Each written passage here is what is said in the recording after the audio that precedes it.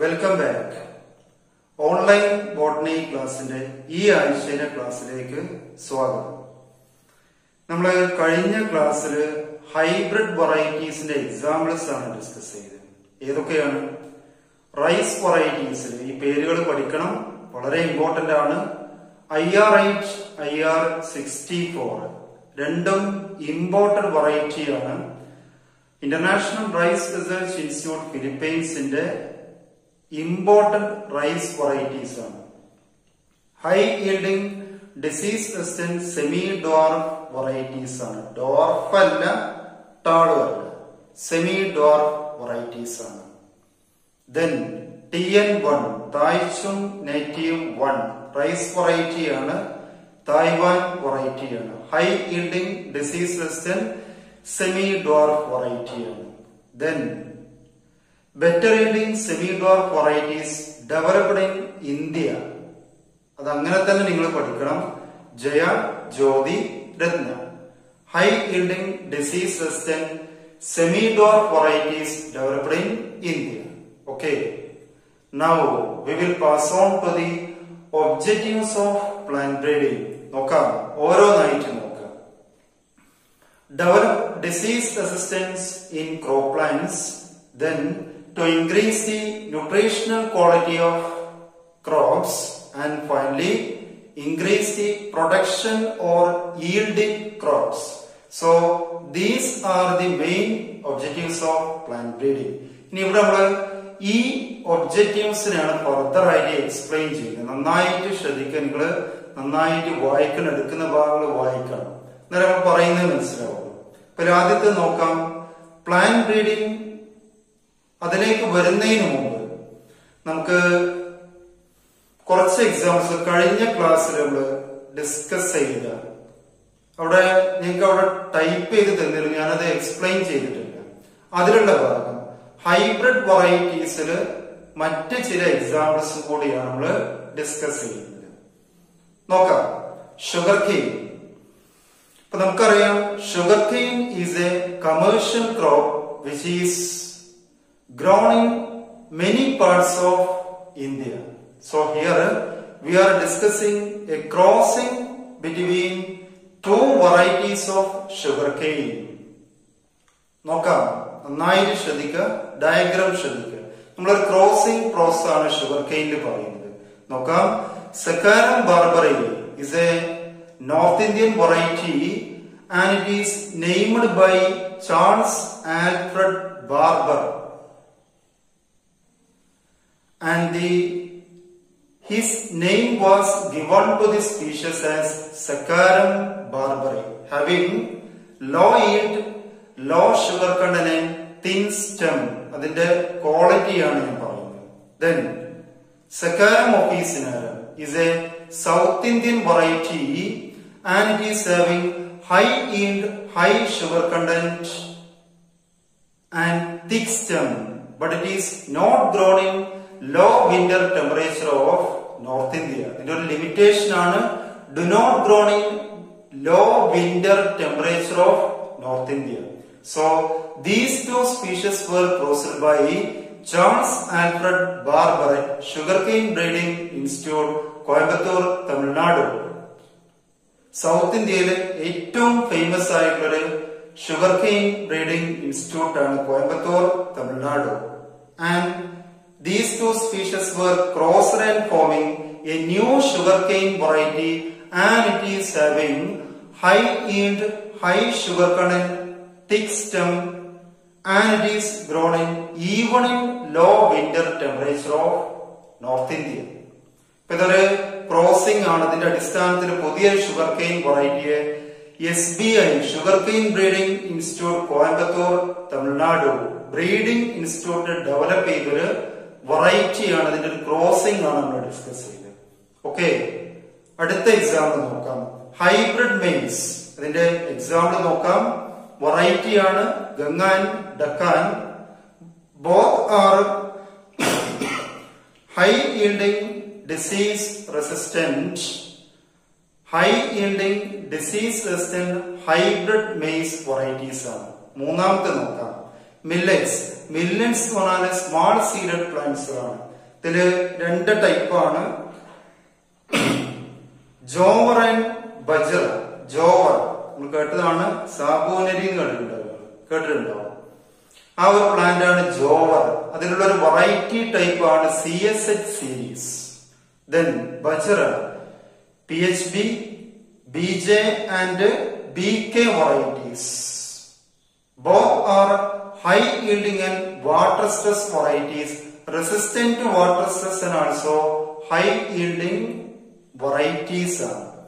അപ്പൊ ഈ എക്സാമ്പിൾസും കൂടി നിങ്ങളവിടെ ശ്രദ്ധിക്കണം. റൈസ്, വീറ്റ് നമ്മൾ പറഞ്ഞതാണ്, സൊണാലിക്കയിൽ Kalyan Sona. Then sugar cane, മില്ലറ്റ്സിലുള്ള എക്സാമ്പിളും hybrid മീറ്റ്സും. അപ്പൊ ഈ എക്സാമ്പിളും കൂടി നിങ്ങൾ അവിടെ ശ്രദ്ധിച്ചു പോകണം.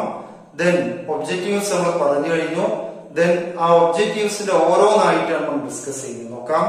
Plant breeding four disease resistance in crops നോക്കാം. One of the major problems of agricultural crops are they can cause many diseases like bacterial, viral and fungal diseases. Plant diseases are more abundant in tropical climates due to warm and moisture conditions.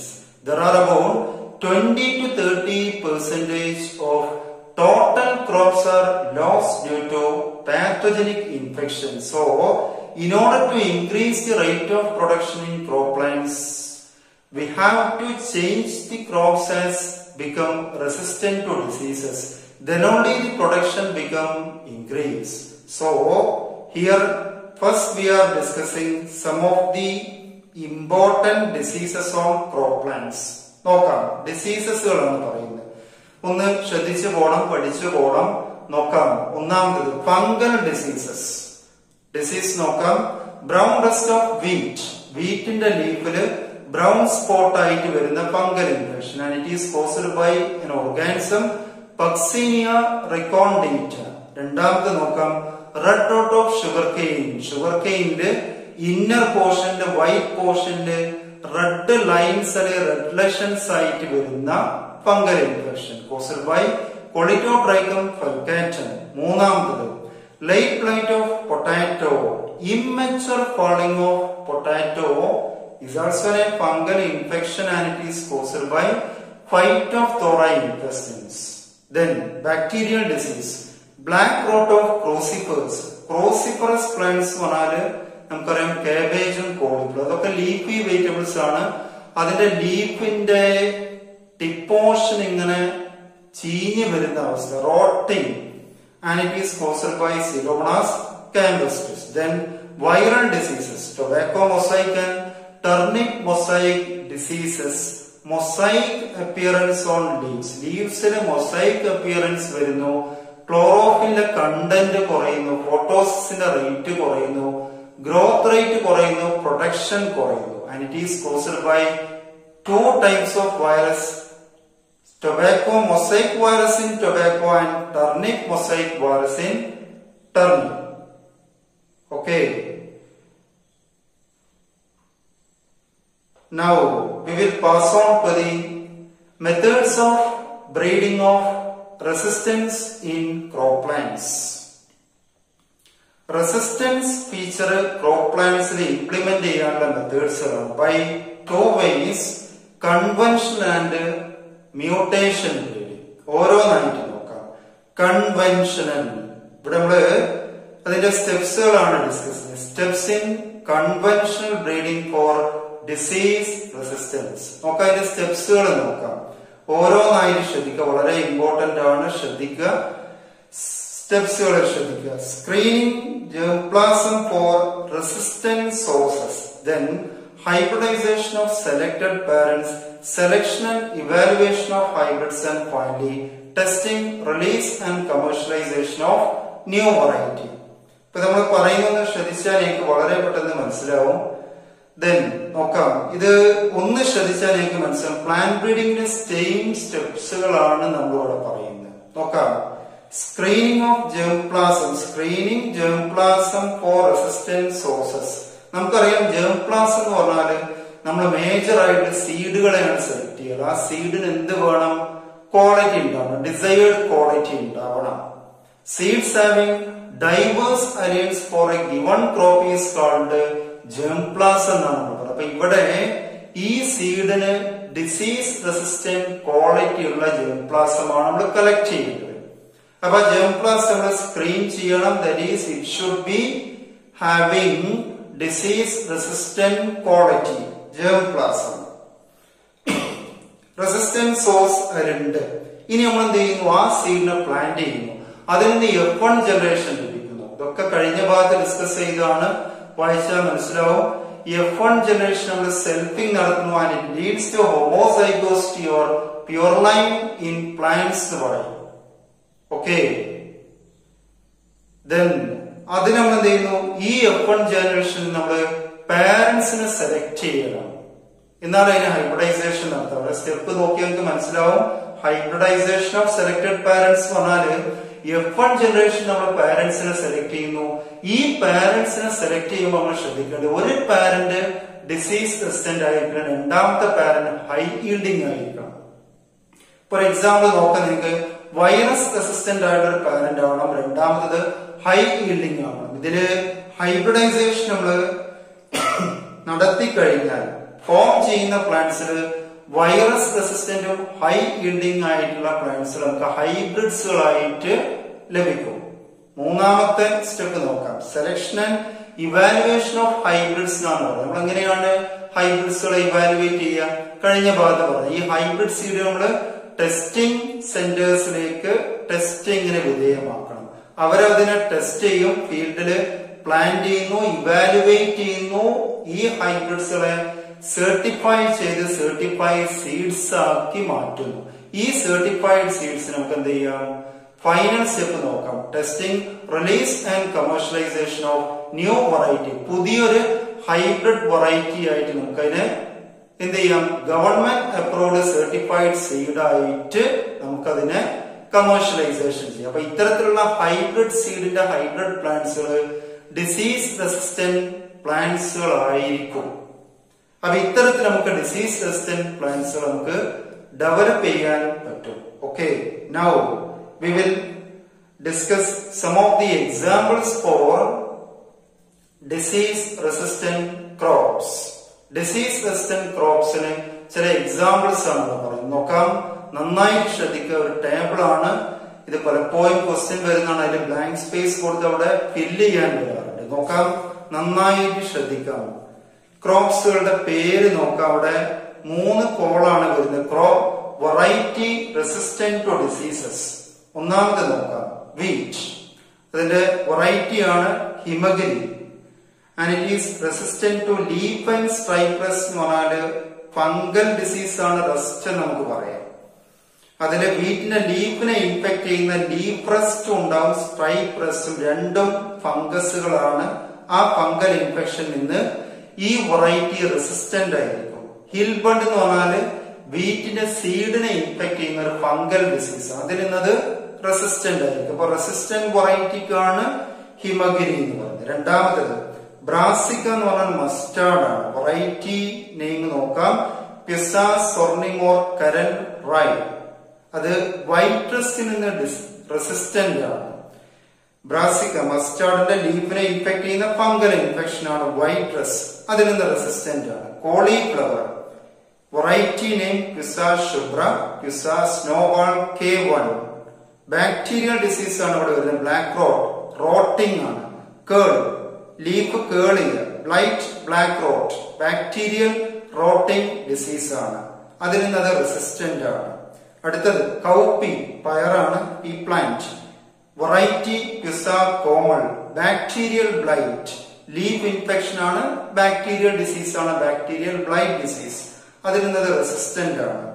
അടുത്തത് chilli variety name ശ്രദ്ധിക്കുക, pizza സഡാബഹർ. And it is resistant from chilli mosaic virus, tobacco mosaic virus and also leaf curl disease. അപ്പൊ ഇത് examples ആണ്. Disease resistant ആയിട്ടുള്ള crop പ്ലാന്റ്സിലുള്ള examples ആണ്. Table നിങ്ങൾ കൃത്യമായിട്ട് പഠിക്കണം, ഓരോ ഭാഗവും പഠിക്കണം. ഏത് ഭാഗത്തും അത് ഫില്ല് ചെയ്യാൻ ചോദിക്കാവുന്ന ക്വസ്റ്റ്യൻ ആണ്. Okay, now we will pass on to the breeding of resistant to insect pests. Diseases തന്നെ മറ്റൊരു ടൈപ്പ് ആയിട്ടാണ് നമ്മൾ പറയുന്നത്. Breeding four resistant to insect pest. Insect പെസ്റ്റുകളിൽ നിന്ന് റെസിസ്റ്റന്റ് ആയിട്ടുള്ള പ്ലാന്റ് ബ്രീഡിംഗ് ടെക്നിക്. നമുക്കറിയാം insect pests are also the infectious agents. They can also cause diseases to crop plants and the production rate become decreased. So in order to increase the crop production, the plants become resistant to insect pests, then only the production become increase. So here also we are adopting the same method for breeding of resistant to insect pests. നേരത്തെ നമ്മൾ പറഞ്ഞ അതേ മെത്തേഡാണ്. Insect pest resistant ആയിട്ടുള്ള പ്ലാന്റ്സുകളെ develop ചെയ്യാനുള്ള method same. ഏതാണ്? Convention and mutation. Conventional ബ്രീഡിംഗില് നമ്മൾ ആ സ്റ്റെപ്സുകൾ പറഞ്ഞു. Screening, germ plasm four resistant sources. അപ്പൊ ജേം പ്ലാസം നമ്മൾ സെലക്ട് ചെയ്യണം. ആ സെലക്ട് ചെയ്യുന്ന ജേം പ്ലാസമായുള്ള സീഡില് എന്തുണ്ടായിരിക്കണം? ഇൻസെക്ട് പെസ്റ്റ് റെസിസ്റ്റന്റ് ആയിട്ടുള്ള ഡിസൈർഡ് ജീൻസ് ഉണ്ടായിരിക്കണം. അത്തരത്തിലുള്ള ജേം പ്ലാസ് നമ്മൾ സെലക്ട് ചെയ്യണം. അതിനെ പ്ലാന്റ് ചെയ്യണം. F1 ജനറേഷൻ വരും. അതിന് സെൽഫിംഗ് നടത്തുന്നു. ഹോമോസൈഗോസിറ്റി വരുന്നു. അതിൽ നിന്ന് പാരന്റ്സിനെ സെലക്ട് ചെയ്യണം. പാരന്റ്സിനെ സെലക്ട് ചെയ്യുമ്പോൾ ഒരു പാരന്റ് ഇൻസെക്ട് റെസിസ്റ്റന്റ് ആയിട്ടുള്ള പ്ലാന്റ്, മറ്റൊന്ന് ഹൈ ഈൽഡിംഗുമാണ്. അതിനെ ക്രോസ് ചെയ്യുന്നു. അതിൽ നിന്ന് ഹൈബ്രിഡ് പ്ലാന്റ്സ് നമുക്ക് ലഭിക്കുന്നു. ഈ ഹൈബ്രിഡ് പ്ലാന്റ്സ് നമ്മൾ ടെസ്റ്റ് ചെയ്യണം. സർട്ടിഫൈഡ് സീഡ് ആക്കി മാറ്റി കമേഴ്ഷ്യലൈസേഷൻ ചെയ്യുന്നു. ഇത്തരത്തിലുള്ള പ്ലാന്റ്സുകൾ insect resistant പ്ലാന്റ്സുകളായിരിക്കും. Okay, now we will discuss on the morphological and physiological features attained by the crop plants against insect pests. ഇത്തരത്തില് ഇൻസെക്ട് പെസ്റ്റ് റെസിസ്റ്റന്റ് ആയിട്ടുള്ള പ്ലാന്റ്സുകൾക്ക് കൈവരുന്ന മോർഫോളജിക്കൽ ആൻഡ് ഫിസിയോളജിക്കൽ ഫീച്ചേഴ്സ്. എന്തിന്? Against insect pest. Insect പെസ്റ്റുകളെ resistant അല്ലെങ്കിൽ resist ചെയ്യാനുള്ള features നോക്കാം. Morphological and physiological features. ഒന്നാമത് നോക്കാം. Hairy leaves in cotton resistant to ജാസിഡ്സ് and leaf ബീറ്റിൽ. ഇപ്പോ വീറ്റിൽ അതിന്റെ ലീഫില് തിക്കായിട്ടുള്ള ഹെയർസിന്റെ ഫോർമേഷൻ വരും. ഇത്തരത്തിലുള്ള ഹെയർസിന്റെ ഫോർമേഷൻ വന്നാൽ ഇവ ഇൻസെക്ട് പെസ്റ്റുകളായിട്ടുള്ള ഒരു ടൈപ്പാണ് ജാസിഡ്സ്. ലീഫ് ബീറ്റിൽ നമുക്കറിയാം ഇത് രണ്ടും പെനിട്രൻസ് ടൈപ്പുകളാണ്, പെനിട്രേഷൻ നടത്തുന്നവയാണ്. അപ്പൊ ലീഫില് തിക്കായിട്ടുള്ള ഹെയറി ലീവ്സ് വന്നാൽ പെനിട്രേഷന്റെ റേറ്റ് കുറയും, ഇൻഫെക്ഷന്റെ റേറ്റ് കുറയും, പ്രൊഡക്ഷന്റെ റേറ്റ് കൂടും. ക്ലിയർ? രണ്ടാമത്തെ നോക്കാം. Solid stem in wheat. വീറ്റിൽ stem solid ആവുന്നു and it is resistant to stem സോഫ്ലൈ. അതിന്റെ സ്റ്റെമ്മിനെ പെനിട്രേറ്റ് ചെയ്യുന്ന ഒരു ഇൻസെക്ട് പെസ്റ്റ് ആണ് സോഫ്ലൈ. ഇപ്പൊ പെനിട്രേഷന്റെ റേറ്റ് കുറയും, ഇൻഫെക്ഷന്റെ റേറ്റ് കുറയും, അത് റെസിസ്റ്റന്റ് ആവും. Solid stem in wheat. അടുത്തത് smooth lived നെക്ടർലെസ് cotton varieties resistant to ball works. കോട്ടണില് ബോൾസുകളാണ് വരുന്നത്. ആ ബോൾസുകളാണ് കോട്ടൺ ആയിട്ട് മാറി. ഇതിനെ ഇൻഫെക്ട് ചെയ്യുന്ന, പെനിട്രേറ്റ് ചെയ്ത് അതിന്റെ ഉള്ളിലുള്ള കംപ്ലീറ്റ് പോർഷൻ സക്ക് ചെയ്ത് പോകുന്ന ഒരു വേമാണ് ബോൾ വർക്ക്. അപ്പൊ അതിനെന്താണ്? അതിന്റെ ഇൻഫ്ലോറസൻസ് നെക്ടർലെസ് ആയിട്ട് മാറിയാൽ ഇതിന്റെ അട്രാക്ഷൻ അവിടെ കുറയും, ഇൻഫെക്ഷൻ റേറ്റ് കുറയും. ഓക്കെ, അടുത്തത് high aspartic acid, low sugar and law nitrogen content maze. മെയ്സില് അതിന്റെ റെസിസ്റ്റന്റ് ടു സ്റ്റെംബോറസ്. സ്റ്റെമ്മില് അസിഡിറ്റി കൂടുന്നു, ഷുഗർ കണ്ടന്റ് കുറയുന്നു, നൈട്രജന്റെ കണ്ടന്റ് കുറയുന്നു എന്നാ പറയുന്നത്, കംപ്ലീറ്റ് ആയിട്ട് കുറയുന്നില്ല. And it is resistant to stem borer. Borer എന്ന് പറഞ്ഞാൽ വേംസ് ആണ്, സ്റ്റെമ്മിനെ പെനിട്രേറ്റ് ചെയ്യുന്ന വേം. ഇതിൽ നിന്ന് അത് റെസിസ്റ്റന്റ് ആണ്. കാരണം വേംസുകള് സ്റ്റെമ്മിനെ പെനിട്രേറ്റ് ചെയ്യുന്ന, അതിൽ നിന്ന് ഷുഗറും നൈട്രജനും അബ്സോർബ് ചെയ്യുന്ന ഇൻഗ്രീഡിയൻസ് ആയിട്ടുള്ള ഇതിനെയാണ് ഫീഡ് ചെയ്യുന്നത്, അതിൽ നിന്ന് ലഭിക്കുന്നത്. അപ്പൊ അതിന്റെ കണ്ടന്റ് കുറഞ്ഞാൽ ഓട്ടോമാറ്റിക്കലി അതിന്റെ അട്രാക്ഷൻ കുറയും, ഇൻഫെക്ഷൻ റേറ്റ് കുറയും, പ്രൊഡക്ഷൻ റേറ്റ് കുറയും. So all these are some of the morphological and physiological features attained by crop plants against insect pest. when they become insect pest resistant plants. Resistant പ്ലാന്റുകൾ ആണെങ്കിൽ അവയിൽ വരുന്ന morphological and physiological ഫീച്ചേഴ്സുകളാണ് നമ്മൾ പറയുന്നത്. Okay, now we will pass on to the examples for insect pest resistant crops. നേരത്തെ നമ്മൾ പറഞ്ഞ പോലെ ടേബിൾ ആണ്, ഓരോ ഭാഗവും പഠിക്കണം, വളരെ ഇമ്പോർട്ടന്റ് ആണ് പേരുകൾ പഠിക്കുക, ശ്രദ്ധിക്കാം. അതില് ക്രോപ്പ്, വെറൈറ്റി, ഇൻസെക്ട് പെസ്റ്റ് ഏതിൽ നിന്നാണ് റെസിസ്റ്റന്റ് നോക്കാം. ഒന്നാമത്തത് ബ്രാസിക്ക, മസ്റ്റാർഡ് ആണ്. വെറൈറ്റി നെയിം ശ്രദ്ധിക്കുക, pizza Gaurav, and it is resistant from one of the pest aphids എന്നാണ് പറയുന്നത്, aphids. Then flat bean, beans ആണ്. Variety name Pisa sem2 and Pisa sem3, and it is resistant from pests like jassids, aphids and fruit borer. Borer worms type ആണ്. Fruit അതിന്റെ beansനെ penetrate ചെയ്യുന്ന type. Then okra, bindi, lady's finger ആണ്. ഇതിന്റെ variety ആണ് Pisa savani and Pisa a4. Both resistant to shoot borer. Ladies ഫിംഗറിന്റെ സ്റ്റെമ്മിനെ penetrate ചെയ്യുന്ന വേം, മറ്റൊന്ന് അതിന്റെ ഫ്രൂട്ടിനെ പെനിട്രേറ്റ് ചെയ്യുന്ന ഫ്രൂട്ട് ബോറർ. ഇതിൽ നിന്ന് റെസിസ്റ്റന്റ് ആണ്. So all these are some of the examples for insect pest resistant crops. അപ്പൊ ഈ രണ്ട് ടേബിൾ നിങ്ങൾ വളരെ ഇമ്പോർട്ടന്റ് ആണ്, നന്നായിട്ട് പഠിക്കണം. Okay, now we will pass on to the second method of plant breeding for disease resistant. First method നമ്മൾ പറഞ്ഞു കൺവെൻഷണൽ ബ്രീഡിംഗ്, നമ്മൾ ഡിസ്കസ് ചെയ്ത് കഴിഞ്ഞു. Okay, now we will pass on to the second method, mutation breeding. നമ്മൾ lower ക്ലാസ്സിൽ പഠിക്കുന്നതാണ് ഉൽപരിവർത്തനം. എന്താണ്? ഒരു ജീവിയുടെ അല്ലെങ്കിൽ ഓർഗാനിസത്തിന്റെ ജനറ്റിക് കോൺസ്റ്റിറ്റ്യൂഷനിൽ മാറ്റം വരുത്തുന്ന പ്രോസസ്സിനാണ് നമ്മൾ മ്യൂട്ടേഷൻ എന്ന് പറയുന്നത്. നമ്മൾ എന്തായാലും ഡെഫിനിഷൻ പറയാം. Mutation is the sudden heritable changes occurring in the genetic constitution of an organism, and it is created through changes in the base sequence within the genes. As a result, new characters are formed which are not seen in parents. Mutation അടിസ്ഥാനത്തിൽ genetic സീക്വൻസുകൾ മാറുന്നു, അതിന്റെ അടിസ്ഥാനത്തിൽ പുതിയ plants, നമ്മള് mutation നടത്തി വരുന്ന പ്ലാന്റ്സുകള് പുതിയ desired characters അതിന്റെ പാരന്റ് പ്ലാന്റ്സിനേക്കാളാണ് നമുക്ക് ഒബ്സർവ് ചെയ്യാൻ പറ്റും. So new characters are formed which are not seen in parents. നമുക്ക് അതിന്റെ മെത്തേഡ്സ് ഡിസ്കസ് ചെയ്യുമ്പോൾ കൂടുതലായിട്ടുള്ള ഭാഗങ്ങൾ നോക്കാം.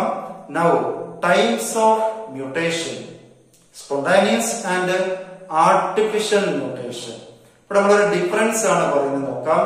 അതായത് അതിന്റെ കൂടുതൽ എക്സ്പ്ലനേഷനിലേക്ക് നമ്മൾ പോകുന്നില്ല. Spontaneous mutation എന്ന് പറഞ്ഞാൽ is a naturally occurring process and it is a very slow process and it takes a long period. Genetic variation is very minimum or rare to the crop plants. Naturally occurring ആണ്, സാവധാനം നടക്കുന്ന process ആണ്. ഒരുപാട് വർഷങ്ങൾക്ക് ശേഷമാണ് സസ്യങ്ങൾക്ക് ഇത്തരത്തിൽ mutation സംഭവിക്കാനുള്ള സാധ്യത ഉള്ളത്.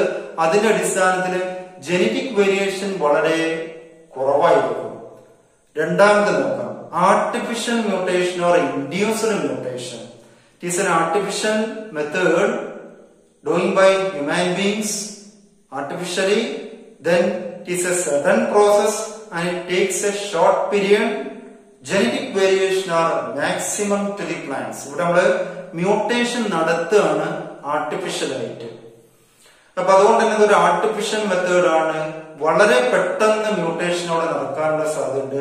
വളരെ കുറഞ്ഞ പീരീഡിൽ തന്നെ മാക്സിമം ജനറ്റിക് വേരിയേഷൻ സസ്യങ്ങളിലൂടെ സാധ്യമാവാം. ഓക്കെ, അപ്പൊ ഇതാണ് രണ്ട് type, spontaneous and artificial or induced mutation.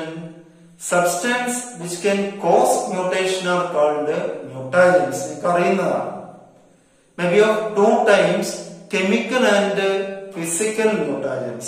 ഒന്നാമത്തെ നോക്കാം, chemical mutagens. ഇവിടെ chemical substance ചില എക്സാമ്പിൾസ് ആണ് പറയുന്നത്. നോക്കാം, പഠിക്കണം. Ethyl methyl സൾഫോണൈറ്റ്, കോൾച്ചിസൈൻ, mustard gas, sodium aside and nitrous acid. ഇതൊക്കെ കെമിക്കൽ മ്യൂട്ടാജൻസ് ആണ്. Then physical mutagens like radiations like UV, gamma rays. So all these are the radiations. So ഇനി ഇതിന്റെ മെത്തേഡ്സ് നമുക്ക് മെത്തേഡ്സ് ഓഫ് മ്യൂട്ടേഷൻ നമുക്ക് അടുത്ത ക്ലാസ്സിൽ discuss ചെയ്യാം. അപ്പോ നിങ്ങൾ നന്നായിട്ട് വായിക്കുക, എടുക്കുന്ന ഭാഗങ്ങൾ ശ്രദ്ധിക്കണം, വായിക്കണം. അടുത്ത ഭാഗത്ത് മ്യൂട്ടേഷന്റെ അടുത്ത മെത്തേഡ്സ് ഓഫ് മ്യൂട്ടേഷൻ പറയുന്ന ഭാഗം നമുക്ക് അടുത്ത ക്ലാസ് നോക്കാം. Okay, thanks for watching. By.